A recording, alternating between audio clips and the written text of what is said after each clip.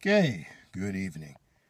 Now, I'm a little bit, this is a little bit of a rant. And it has to do with these gas prices that we're facing right now. I don't know why they're so dang high. The gas prices are so high. I put $11 of gas in today into my truck, and $10 last night, and it didn't even fill up the tank.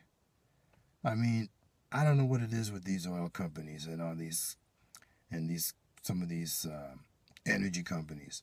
They're just ripping people off and gouging everybody left and right. I like to file a complaint to these oil and gas companies, the management, but that complaint's gonna go on deaf ears, I would bet.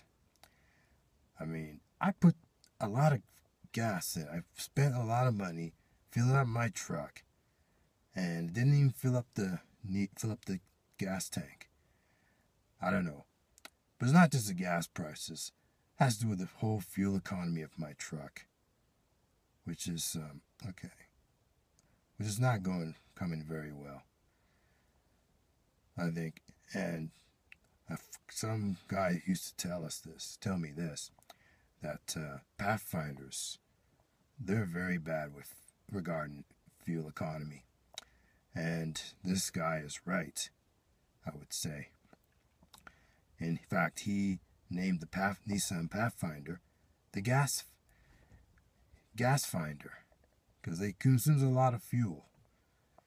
And I have to put in about another $20 just to fill the tank up.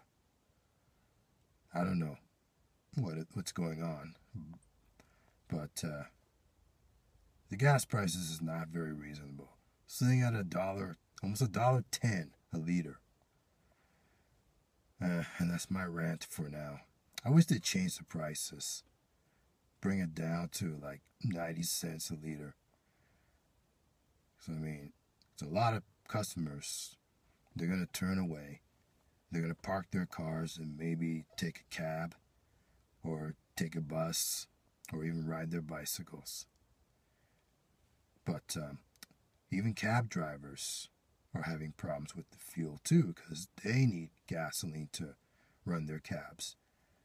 And I would suspect even buses too, they need gasoline as well. And airplanes too.